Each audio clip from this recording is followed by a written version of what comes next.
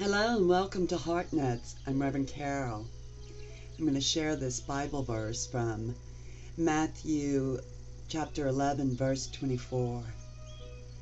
Therefore I tell you, whatever you ask for in prayer, believe that you have received it, and it will be yours. Now, I used to struggle with that particular Bible verse. God knows there were many times I asked and didn't receive.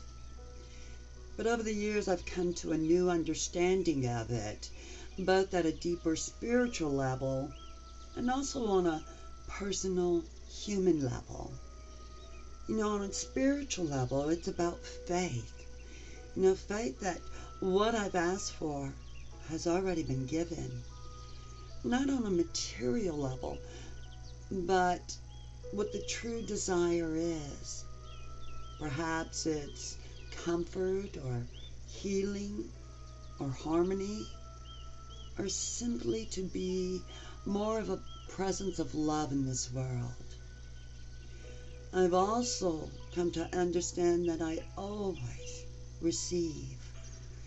I just must be open to see it, and not how I specifically pictured it, but how Spirit has provided it to me in a way that is for my highest self and the higher self of others.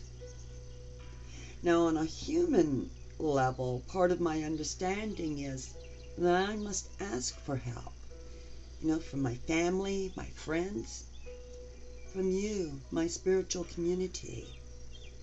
We, or I, can get in trouble when we believe we must do it ourselves, and for whatever reason, we do not reach out and ask. And I have been reminded lately to do just that, and not to take on so much on my own.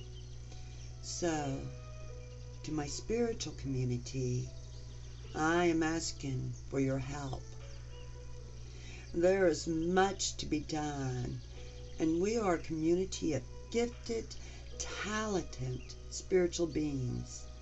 So in the next few weeks, I'll be asking you to give of your time and talents and revitalizing our buildings and our grounds, and cleaning, painting, landscaping, and to train and to participate and prepare our youth and family ministry for the new school year, for a new beginning, and for so much more. We are a spiritual community that is grounded in prayer, asking or claiming, believing, having faith, and receiving. For God is always up to something good at Unity Church, Austin. Love, light, and sparkles.